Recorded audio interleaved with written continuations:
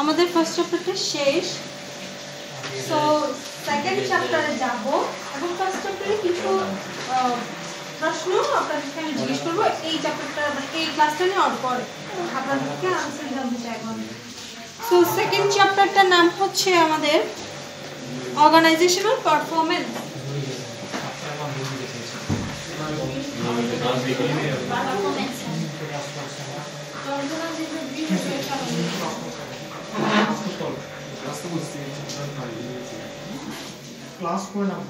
কথা না, আমাদের সেকেন্ড চ্যাপ্টারটার নাম কি? Organisational performance.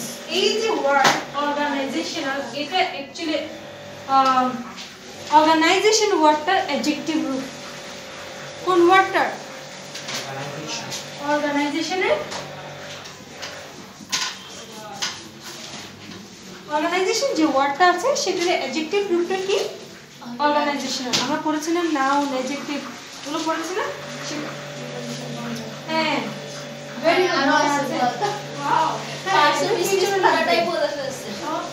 সো এই যে অর্গানাইজেশন বলছি, এটা কি বলেন তো আমাকে একটু? অর্গানাইজেশনটা কি? প্রতিষ্ঠান বা সংগঠন, যেখানে group of organised group of people থাকে, ঠিক না? অর্গানাইজড গ্রুপ অফ পিপল থাকে কোথায়? অর্গানাইজেশনে। এদের পারপাসটা কি? কি কোন পারপাসে থাকে, মানে ওখানে কেন যায়? কমন রোল, চাকরি। দ্যাট মিন্স অর্গানাইজেশনটা হচ্ছে অর্গানাইজড গ্রুপ অফ পিপল যাদের প্রধান পারপাস হচ্ছে কোন একটা অ্যাক্টিভিটিসকে কি করা বা অবজেক্টিভসকে কি করা? পারফর্ম করা, ঠিক না? অবশ্যই পারফর্ম করবেন না, নাহলে আপনি ওখানে কেন যাবেন? ঠিক। সো আমরা তাহলে কিভাবে বলতে পারি? Organisation is an organised group of individual with a specific purpose. Organization is a organized group of people with a specific purpose. Organization is a organized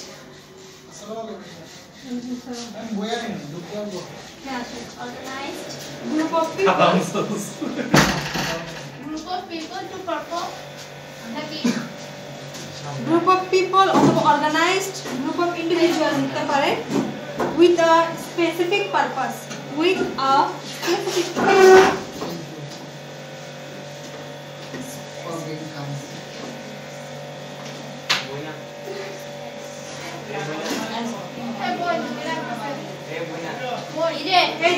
with a specific purpose, ঠিক না?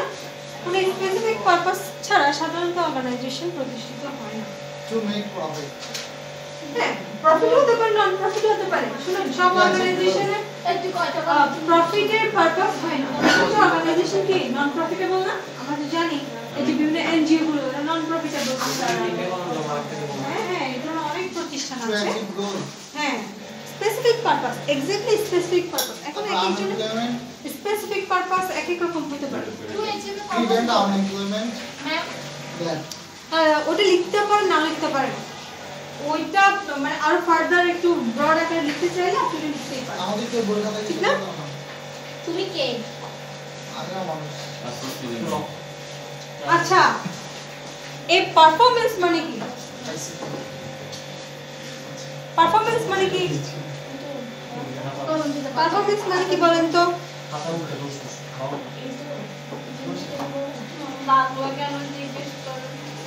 Performance মানে কি বলেন না, বাংলায় বলেন বা ইংলিশে বলেন। পারফরম্যান্স মানে কি?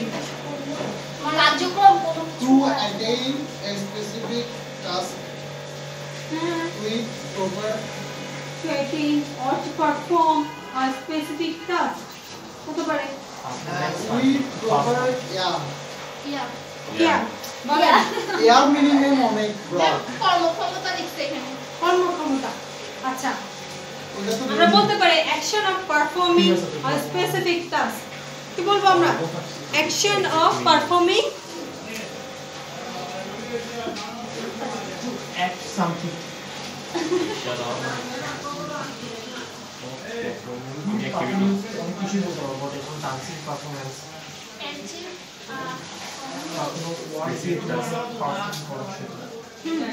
বলতে পারি না, অথবা টাস্ক অথবা ফাংশন হতে পারে না? বিল্ডিং গোসল করা। হ্যাঁ হ্যাঁ, শীতকাল তো প্রতিদিন করতে পারে না। Specific task.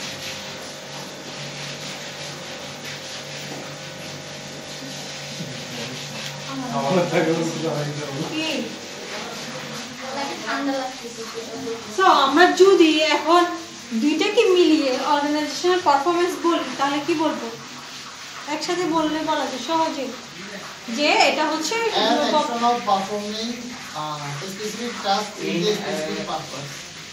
organization is a group of individuals who perform specific tasks for achieve goal or objectives. Common goal or objective. Okay. আবার আফটার ইয়ার ওয়াইজ আলাদা গোল থাকে। আমার টার্গেট যখন দিয়ে দেয় প্রতিষ্ঠানের বিভিন্ন সেক্টর, আমরা যদি আরো স্পেসিফিক অর্গানাইজেশনের ভিতরে চলে যাই তখন আমরা বলবো। সো এইটাই হচ্ছে অ্যাকচুয়ালি আপনাদের সেকেন্ড চ্যাপ্টারের শুরু, মানে অর্গানাইজেশনাল পারফরম্যান্স কাকে বলে, অর্গানাইজেশনাল পারফরম্যান্স কাকে বলে। সো একজন প্রফেসরের একটা ডেফিনিশন লিখেন তাহলে দ্রুত আপনাদের এটা মনে থাকবে, ঠিক আছে?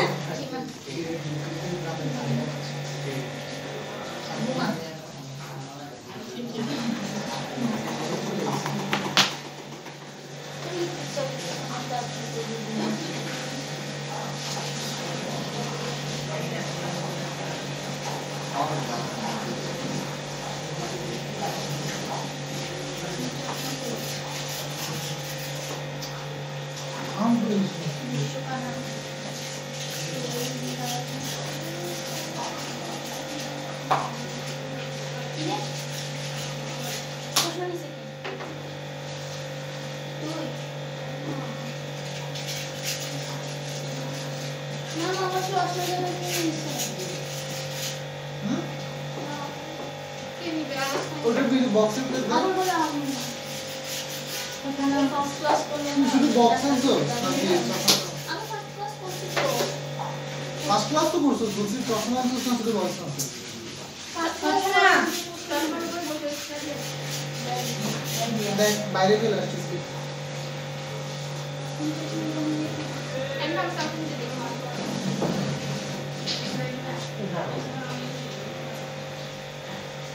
দেখ বড় ভাই আমি মাত্র আসছি একদিনই আসি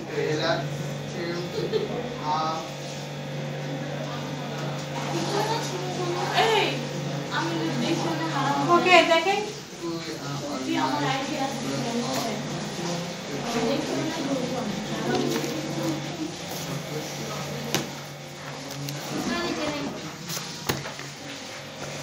আমাকে চেক করো, আমাদের সর্বদা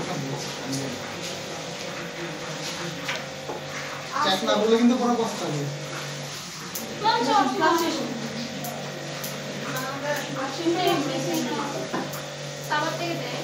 ওর যে লিখা আমাকে দেখুন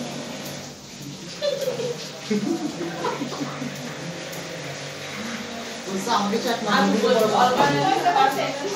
An organization performance relates to how successfully an organized group of people with a particular purpose perform a function. ঠিক আছে? এটা কে দিয়েছে? লুই। লুই। লুই। Good. তারপর লুই জেমস।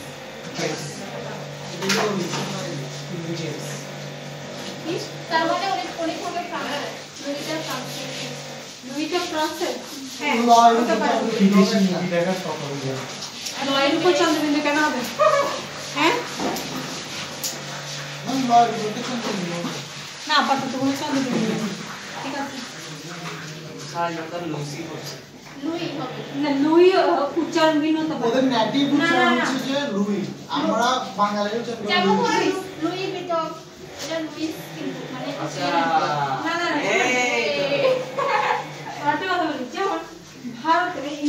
আপনাদের কয়েকজনের নাম দেখবেন বাংলাদেশে আসলে চীন বাংলাদেশে যাদব হ্যাঁ কেউ এটা অক্ষয় আমরা অক্ষয় ওরা অক্ষয় বলে আমরা অক্ষয় বলি আমরা ওরা যাদব বললাম যাদব বলি হ্যাঁ যুবরাজকে যুবরাজ ওরা যাবে বলা যুবরাজ এগুলো নিয়ে কত মারামারি ওরা বলে ঠিক না এই যে উচ্চারণে এগুলো তো দেখবি এই যে উচ্চারণের ভিন্নতা বুঝছেন এখন আপনি যে লুইস প্রসেসের যে খুব বেশি বলতে চায়নাতে যান উচ্চারণ আরো ভালো দিতে হবে হ্যাঁ ওরা সহজেই ইংরেজি ফ্রান্সের একটু শিখছি এমনি স্প্যানিশ থেকে আমি একটা স্প্যানিশ শিখছি ডাবল Hola, ¿cómo estás? আমি ডাবল থাকলে ওয়ার মতো চামাই কেমন আছেন? তাই ভালো ভালো আছি ওটা স্প্যানিশ বলতাম সরি How are you? আর বেশি শিখছি ঠিক আছে টিকিউলাইটার বুঝিনি ও বিডিএস এর গান শুনে শুনে ও আচ্ছা ও কোরিয়ান তো অ্যাকসেন্ট है টিকিউলাইটার সাথে পিকি টিকি ব্ল্যান্ডার Tiki Blend.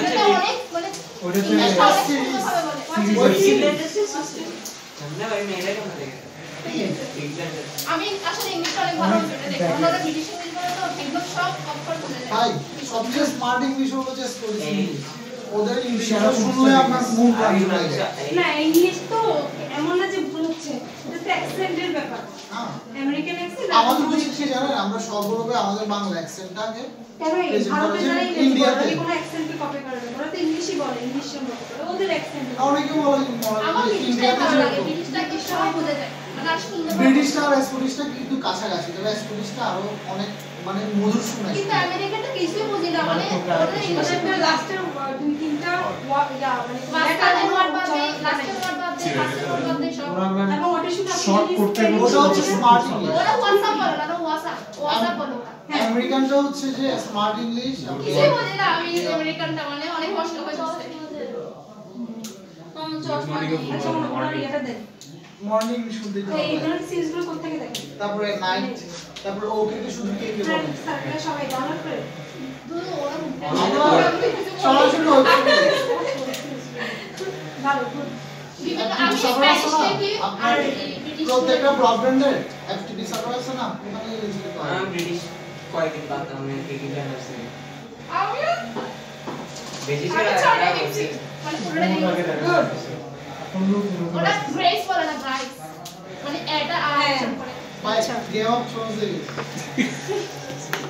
আসলে কি বলছে ওখানে ইংলিশগুলো মানে আগেকার যে ইংলিশটা অ্যাকসেন্ট ওটা আসে অনেক সুন্দর লাগে আচ্ছা মানে আমাদের ইংলিশের থেকে ওটা অনেক বেশি ডিফারেন্ট আমরা যেটা বলে উঠছি হ্যাঁ এখানে সাথে আর করতে হচ্ছে যে নায়ক আছে ওটা তো কোনো না আইডিয়া নেই কি বলবো এটা লাস্টে যে মাস্টার করে ওর থেকে দেখা যে ইয়াতে অটিস্টিক এটা জেমি জেমি ও ইয়া স্নো জন স্নো এখনো দেখি এটা হচ্ছে নায়ক ওকে এখনো দেখি তাহলে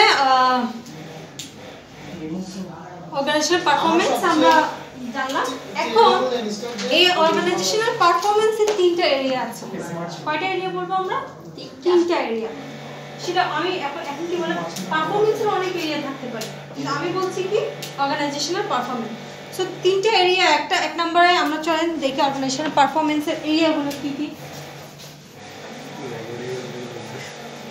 ওয়ার্ড স্কোপ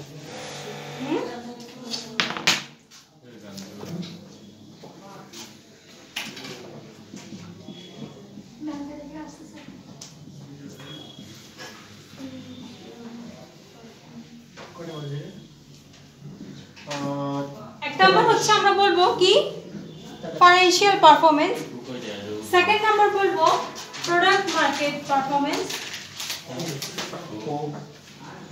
ওরা কি বলছে ম্যাম এগুলো কি এরিয়া লিখছি আমি scope scope of ma'am এরিয়াটাকে scope করা যাচ্ছে পারবেন লিখতে পারবেন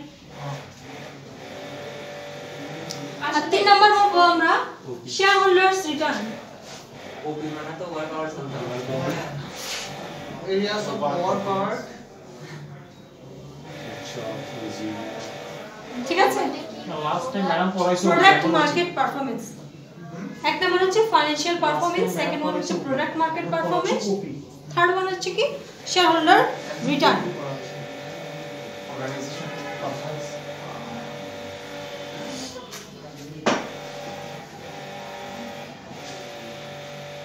আচ্ছা, এবার আসেন ফাইন্যান্সিয়াল পারফরম্যান্সটা কি? ঠিক কি বলেন তো? ফাইন্যান্সিয়াল পারফরম্যান্স মানে অবশ্যই টাকা পয়সার সাথে রিলেটেড। আপনার কি পরিমাণ প্রফিট হলো, ঠিক না? কি পরিমাণ রিটার্ন আসছে। তার মানে এই ফাইন্যান্সিয়াল পারফরম্যান্সে আমি যখন কোনো একটা অর্গানাইজেশনকে তুলনা করব, আমি অবশ্যই তার কি পরিমাণ রিটার্ন আসছে, কি পরিমাণ তার প্রফিট হলো বা তার লস কেমন, এই ধরনের দিকটা নিয়ে তার ফাইন্যান্সিয়াল পারফরম্যান্সটা তুলনা করব। সেকেন্ড ওয়ান হচ্ছে আমার প্রোডাক্ট মার্কেট পারফরম্যান্স, তার মানে এটা মার্কেট রিলেটেড। এটার সাথে অবশ্যই তার কি পরিমাণ সেল হয়েছে ওই মার্কেটে, তার সেলসের পরিমাণ কত বা তার প্রোডাকশনের পরিমাণ কত, তার মার্কেটে তার নিড কেমন এই প্রোডাক্টটার, এটার মাধ্যমে আমি ওই প্রতিষ্ঠানের প্রোডাক্ট মার্কেট পারফরম্যান্সটাকে কি করব, মেজার করব। ম্যাম এগুলো কি এইচআর এর কাজ? তো এইচআর যদি এগুলো জাস্টিফাই না করে তাহলে সে কিভাবে বুঝবে যে তার হিউম্যান নিয়ে কাজ করবে? অবশ্যই হিউম্যান নিয়ে কাজ করবে, অর্গানাইজেশন পারফরম্যান্স নিয়ে কাজ করবে না। আমাকে আগে বলেন পারফরম্যান্সটাকে এনহ্যান্স করার আপনার জন্য আপনি যে প্রোডাক্টটা বানাবেন, ঠিক আছে, এই প্রোডাক্টটা সেল করবেন, ওগুলো কে করবে? এমপ্লয়িরা। তো এমপ্লয়িদেরকে নিয়ে তো কাজ করব। এখন আমার মার্কেটে এই প্রোডাক্টের চাহিদাই নাই, আমি জানিই না, তাহলে আমি কেন শুধু শুধু আমার কর্মীদেরকে নিয়োগ দিব বা কর্মীদেরকে এই বিষয়ে আরো বেশি ট্রেনিং দিব? দরকার নাই কেউ। আগে আমাকে দেখতে হবে আমার মার্কেটে আমার চাহিদা কেমন, আমার পারফরমেন্সটা কেমন, অর্গানাইজেশনের পারফরমেন্স কেমন। দেখবেন আমাদের অনেক বড় বড় প্রতিষ্ঠান আছে যেখানে আপনারা অনেকে চাকরি করতে চাইবেন, কেন? কারণ ওই প্রতিষ্ঠানের মার্কেটে পজিশনটা অনেক ভালো, ঠিক না?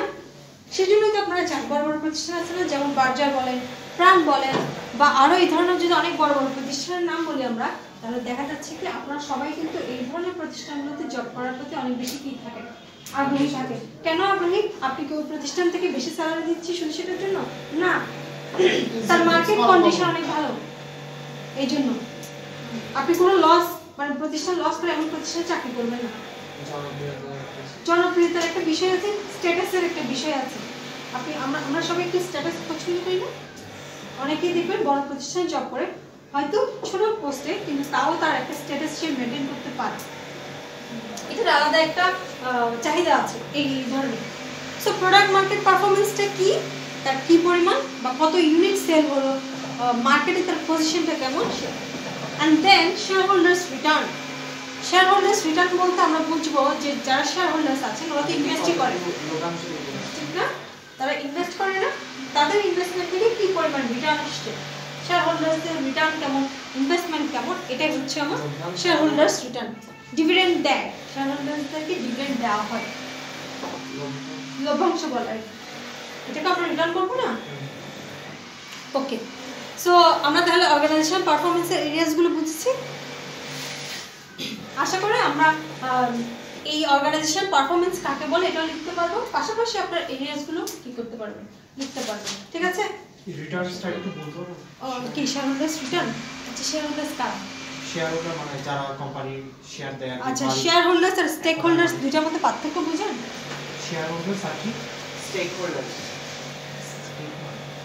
স্টেক হোল্ডার্স যে স্টেক হোল্ড করে, স্টেকটা কি? প্রথমে আমরা স্টেক হোল্ডার্স চাই। স্টেক হোল্ডার্স হচ্ছে একটা প্রতিষ্ঠানের এমপ্লয়ি, ডিরেক্টর, শেয়ার হোল্ডার যারা আছেন সবাইকে নিয়ে হয় স্টেক হোল্ডার। আর শেয়ার হোল্ডার কারা? যারা কোম্পানিতে কি বিনিয়োগ করে, ওদেরকে বলবো আমরা শেয়ার হোল্ডার্স। বড় বড় প্রতিষ্ঠানগুলো তাদের মূলধনের জন্য কি করে, শেয়ার বিক্রি করে, সেখান থেকে মূলধন কালেক্ট করে। যতগুলো শেয়ার তারা বিক্রি করছে ওরা সবাই কিন্তু শেয়ার হোল্ডার, ঠিক আছে না? এই শেয়ারের মধ্যে অনেক টাইপস আছে, আপনারা পড়বেন। প্রেফার্ড শেয়ার নাম শুনেছেন? ম্যাম এখানে তো লিখছে যে গ্যাম্বলিং করে, যে বাড়ি থেকে গ্যাম্বলিং করে, কি কি যার কাছে টাকা জমা স্টেক হোল্ডার। স্টেক হোল্ডার না, ওটা তো স্টেক হোল্ডার গ্যাম্বলিং করতে হবে না। মানে এই গ্ল্যাবিং যে বুঝাইছো এখানে তুই আরো বড় অর্থ বুঝাইছো, এখানে ছোট অর্থ বুঝাইছো। স্টেক মানে আরেকটা এই স্টেক ওই স্টেক হোল্ডার্স নাম হতে পারে, ঠিক আছে না? আপনারা ফিফথ সেমিস্টার যখন করবেন তখন এখানে দেখবেন শেয়ার হোল্ডার্স, স্টেক হোল্ডার্স এই ধরনের পড়াশোনাগুলো বেশি হবে। ঠিক আছে, এটা তো ইকোনমির সাথে রিলেটেড কোনো কিছু বলা নেই। এটা বাংলা শব্দ কি হবে? Stake holder. স্টেক হোল্ডারই হবে। স্টেক হোল্ডারে বাংলাটাও ডেসক্রিপশনে দেখতে বাজে অনেক কথা। ওয়ার্ড শুনতেছি, শ্যাডো ব্যাংকিং ও শুনলাম কন্টিনিউ। হ্যাঁ, আরো অনেক কিছু শুনবেন ধীরে ধীরে। শেয়ার হোল্ডার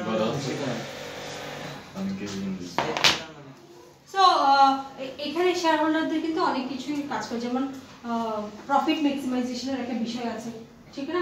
কারণ সে তো ইনভেস্ট কেন করছে বল, সে ইনভেস্টমেন্ট করছে তার প্রফিট ম্যাক্সিমাইজ করার জন্য। তো অনেক ক্ষেত্রে এই শেয়ার হোল্ডার্সরা কিছু কিছু শেয়ার হোল্ডার্সের মধ্যে টাইপস আছে, যে বললাম প্রেফার্ড শেয়ার, যারা প্রেফার্ড শেয়ার হোল্ডার আছেন, তারপরে আবার অনেক আছে কোম্পানির মালিক, আবার অনেকে আছেন কি কমন শেয়ার হোল্ডার, ঠিক না? তো ভিন্নতা আছে, আমরা যখন আরো ডিটেইলসে পড়বো ইন ফিউচার সাবজেক্টগুলো তো আমরা আরো জানবো। সো এটাই হলো আমাদের অনারেশনাল পারফরম্যান্স। এখন আপনাদের কাছ থেকে আমি ফার্স্ট চ্যাপ্টারে কিছু প্রশ্নের আনসার জানতে চাই। ফার্স্ট চ্যাপ্টার থেকে ম্যাম জাস্ট ক্লাস করে দিয়েছেন। না, এটা সহজ। এই ধরনের কোয়েশ্চেনগুলো সাধারণত কি হয় জানেন, মানে আপনি পড়ে যাবেন না, কিন্তু অ্যানসার করতে হবে। হ্যাঁ, মানে আমি বলছি নীল কালার আছে, নীল কালার কোনো মশলা কালার আছে একটু আজকে চাচ্ছি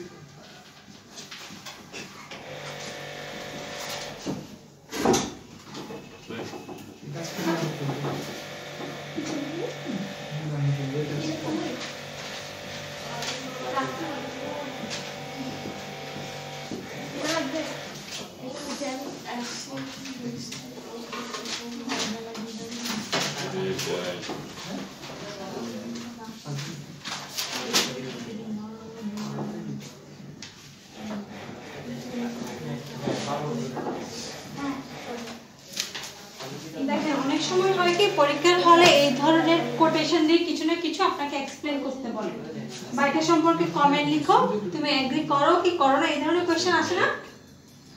এটা হচ্ছে সেম এই ধরনের কোয়েশ্চেন বলে বই আসে না, এটা অনেক সময় রিপিটও হয় না অনেক ক্ষেত্রে। Asset make things possible, people make things happen, এটা এক্সপ্লেইন করে। আচ্ছা, হ্যাঁ ঠিক আছে। কথাটা সত্য কি না? অনেক সময় do you agree or not এই ধরনের প্রশ্ন আসে। আমরা কি করব? Asset make things possible, people make things happen. অবশ্যই আমি এগ্রি করি এই কথাটাতে, ঠিক কি না? কেন এগ্রি করি? অবশ্যই সম্পদ ওই কাজটাকে সম্ভব করে দেয়, কাজটা করার ক্ষেত্রে, কিন্তু ওই কাজটার রূপ দেয় কে? মানুষ। কথাটা সত্য কি না? কি সম্পদ তো নিজে নিজে কাজ করতে পারে। এক্স্যাক্টলি, সম্পদ তো নিজে নিজে হাঁটতে পারবে না, কিন্তু ওই সম্পদকে কাজে লাগাবে কে? মানুষ। এখন আমি তো এটা বললে হবে না, আমাকে যুক্তি দিয়ে কথাটাকে বোঝাতে হবে, সাথে কিছু এক্সাম্পল দিতে হবে। ঠিক আছে, আমরা এটা কিভাবে দিব? ধরেন আপনারা তিনজন ফ্রেন্ড মিলে একটা বিজনেস করতে চাচ্ছেন, কিন্তু তিনজন ফ্রেন্ড বেকার এবং আপনাদের কাছে কোনো টাকা পয়সা নাই, তাহলে যদিও তিনজনের ইচ্ছা আছে, আপনারা তিনজন মানুষ আছেন, তারপরও কাজটা করতে পারছেন ব্যবসা না। এবার আসি, আপনারা তিনজন ফ্রেন্ড বিজনেস করতে চাচ্ছেন, বাট তিনজন তিন দেশে থাকেন, আপনাদের কাছে যথেষ্ট পরিমাণ টাকা পয়সা আছে, তিনজন তিন দেশে এবং বাংলাদেশে আপনারা বিজনেস করতে চাচ্ছেন, কিন্তু এই কাজটা টাফ বাট পসিবল। পসিবল অনেক ক্ষেত্রে না, কারণ কিছু ক্ষেত্রে আপনাকে বিজনেসের অনুমতি নিতে হলে আপনাকে অবশ্যই ওনারকে আসতে হবে। পার্টনারশিপ বিজনেস যার টাকা আছে তার আসতে হবে না, যারা পার্টনারশিপ বিজনেস করবেন, সো পার্টনারশিপ বিজনেস ক্ষেত্রে আপনাকে অবশ্যই তিনজন পার্টনারের অংশগ্রহণে ওই বিজনেস স্টার্ট করতে হবে। সো অনেক সময় চাইলেও সম্ভব হয় না। সো এক্স্যাক্টলি এটা হচ্ছে সেম, যে কোনো কাজ করতে যেমন অ্যাসেটের প্রয়োজন আছে, তেমন সেই কাজটাকে রূপ দিতে হলে মানুষের প্রয়োজন, কারণ অ্যাসেট নিজে নিজে কি করতে পারবে না, কাজটা সম্পাদন করতে পারবে না। আচ্ছা, সেকেন্ডটা বলেন তো, সেকেন্ডটা কি লিখেছি আমি? বলেন। গ্লোবালাইজেশনের ইমপ্যাক্ট এইচআর এ হ্যাঁ, এটা বলেন দেখি, এটার আনসার দেন। গ্লোবালাইজেশন তো আমরা সবাই হ্যাঁ, জানি। বিষয় মানে কি? উন্নত প্রযুক্তি। ম্যাম গ্লোবাল প্রযুক্তি না, বিষয়টা অনেক ঠিক আছে, আমি আচ্ছা ম্যাম বন্ধ করে দিচ্ছি। না বন্ধ করবো, এখন ঠিক আছে। ইমপ্যাক্ট অফ গ্লোবালাইজেশন বলেন। পুরো বিশ্বকে কানেক্ট করে রাখা। Globalization word Now the world becomes a global village. Global village মানে মানে বিশ্বকে সংযোগ পুরো মানে বিশ্বকে একটা গ্রাম যেটার মাধ্যমে একটা একে অপরকে যোগাযোগ করতে পারবে। গ্লোবালাইজেশন পিওর মিনিং বলে না বিশ্বায়ন তো আমরা জানি মানে বাংলা মিনিং না বিশ্বায়ন বলতে আপনি কি বুঝেন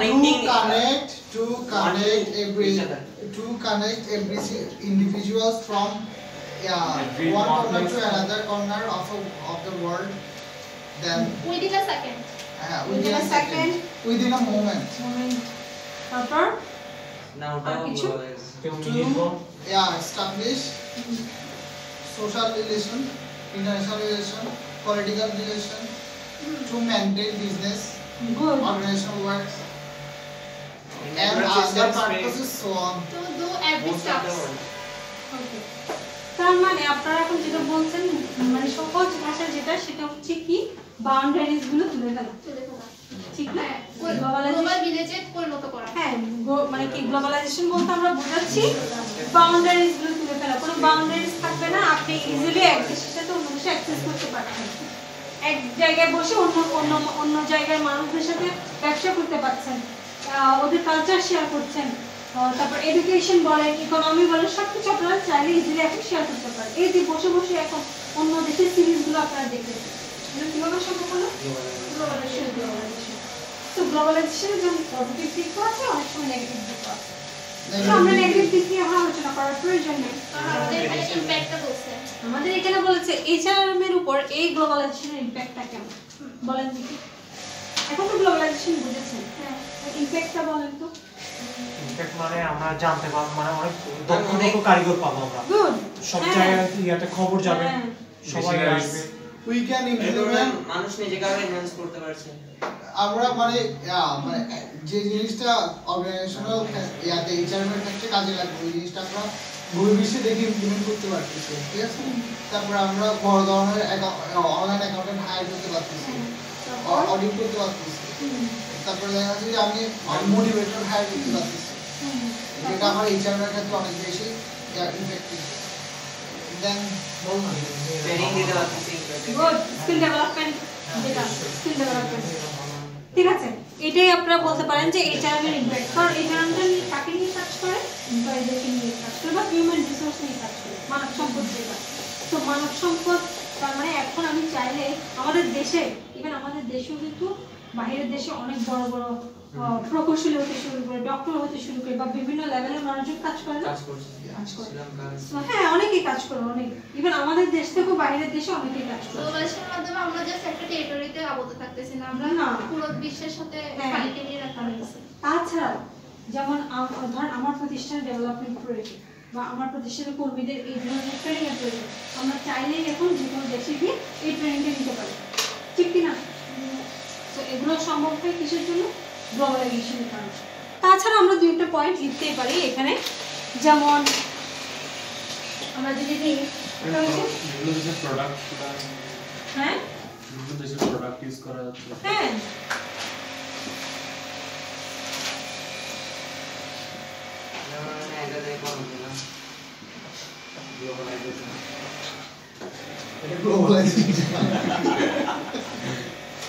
কি হলো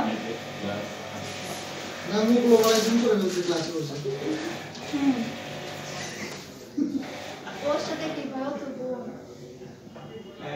কোনের সাথে আমরা এটা তো টেরিটরি আমাদের টেরিটরি অনেক দূরে থাকা আত্মীয়র সাথে যোগাযোগ এটাকে তারা ব্যাংক চাই না একটু প্রশ্ন করতে আমি মায়ের হাতে ভাত খাবো এটাই বলে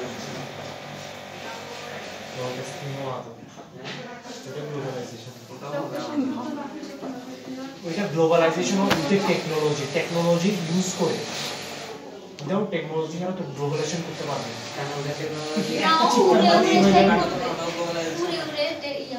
একটা চিৎকার দিতে মারবে ওইখানে গ্লোবালাইজেশন কি শুধু টেকনোলজি দিয়ে করতে হবে কোনো কথা না টেকনোলজি ছাড়াও হবে করতো না জিডি পাটা তো নট গ্লোবালাইজেশন হতে পারে না তো একটা প্রসেস লাগবে তুই একটা চিৎকার মারলে টেকনোলজি তো আনতে পারবি না ওই কোণায় যাবে না বিশ্বের এক প্রান্তে যাবে হ্যাঁ এখন অনেক কিছু বিশ্বের সহজ এক হয়ে প্রান্তে গেছে লাগবে না গ্লোবালাইজেশন মানে হচ্ছে একটা নেটওয়ার্কের সাথে আরেকটা ইন্ডিভিজুয়াল নেটওয়ার্কে কানেক্ট করা এটা মানে তো ওই টেকনোলজি আসবে, এটা ইজি করছে টেকনোলজি। ওরকম বলে আপনি যেন অনেক জায়গায় তো এই সবাই কি গ্লোবালাইজেশন হয়েছে কি ওকে তুই অ্যামাজন জঙ্গলের কথা বলতেছো? হ্যাঁ তো তো ওখানে যাই তুই কর না। তো ওটা তো গ্লোবালাইজেশন হয়নি তো ভাই।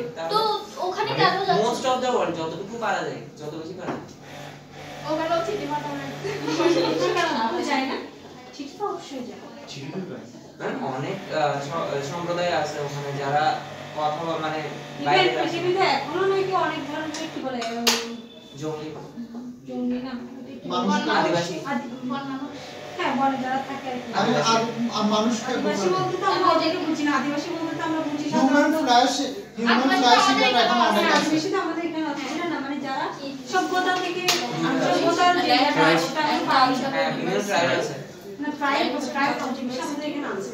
ওয়ার্কফোর্স ডিভার্সিটি চাকমা মানুষ এটা আদিবাসী বলি না, এই আদিবাসী এটা হচ্ছে যারা সভ্যতার এখনো কি পায়নি, সব পায়নি, ওই ধরনের মানুষ আছে। Cultural diversity. সো এইগুলোকে আমরা বলতে পারি এইচআরএম এর উপর ইমপ্যাক্ট ফেলে। ওয়ার্কফোর্স ডাইভার্সিটি যেটা আপনারা বললেন, কি হয়েছে আমার এক জায়গা থেকে আরেক জায়গায় গিয়ে আমরা চাকরি করছি, তারপরে কি ব্যবসা করছি, ঠিক না? স্কিল রিকোয়ারমেন্ট চেঞ্জ হচ্ছে, অনেক নতুন নতুন আপডেটেড মেশিনারিজ আসছে, টেকনোলজি আসছে, সফটওয়্যার আসছে, সাথে সাথে আমাদের জব খোঁজার ক্ষেত্রে যে রিকোয়ারমেন্ট আমরা খুঁজি এমপ্লয়ীদের থেকে, সেই রিকোয়ারমেন্টগুলো চেঞ্জ হয়, ঠিক না? আপনি নতুন একটা সফটওয়্যার আপনার কোম্পানিতে নিয়ে আসেন, আপনাকে আগে রিকোয়ারমেন্টের এমপ্লয়ীদেরকে নিয়ে দিবেন মোটেও না, যে এই সফটওয়্যারটা চালাতে পারবে বা সফটওয়্যার সম্পর্কে যে অবগত তাকে আপনি নিয়োগ দেবেন। এম্পাওয়ারমেন্ট হচ্ছে কিনা? হ্যাঁ, এম্পাওয়ারমেন্ট মানে কি বলেন? এমপ্লয়মেন্ট হচ্ছে প্রিভেন্ট আনএমপ্লয়মেন্ট। কি কি এই খুঁজে বলেন আবার হচ্ছে এম্পাওয়ারমেন্ট মানে বলেন রাজত্ব এমপাওয়ারমেন্ট ক্ষমতা, হ্যাঁ কাছাকাছি আসছে, বলেন। আসলে উইমেন এমপাওয়ারমেন্ট মানে হচ্ছে নিজে এন্টারপ্রেনার হয়ে আপনার সেলফ ডেভেলপমেন্ট। এই তো ক্ষমতায়ন, ক্ষমতায়ন। হ্যাঁ এম্পাওয়ারমেন্ট বলতে আমরা ক্ষমতায়ন বলছি। অথবা এটা কেন division বলছে? of- এই ডিভিশন তাতে কথা এই করেছিলাম এই যে এখন কেন এটা আমরা বলছি এম্পাওয়ারমেন্ট গ্লোবালাইজেশন। আগে কিন্তু চাকরির ক্ষেত্রে বেশিরভাগ সময় পুরুষরাই খেয়াল করে, মানে আজ থেকে যদি 20-25 বছর আগেও দেখি নারীদের পার্টিসিপেশন আছে পুরুষের তুলনা করলে নারীদের পার্টিসিপেশনটা কম ছিল, কিন্তু বর্তমান সময়ে দেখবেন প্রায় ইকুয়াল পর্যায়ে চলে গেছে নারীদের পার্টিসিপেশন। সো এটা সম্ভব হয়েছে শুধুমাত্র গ্লোবালাইজেশনের কারণে। ঠিক আছে, আশা করি আপনারা এগুলোর আনসার দিতে পারবেন যদি পরীক্ষায় আসে। এই দুটোটাই কিন্তু পরীক্ষায় আসছিল। ঠিক আছে, আর কারো কোনো সমস্যা আছে কোনো বিষয়ে?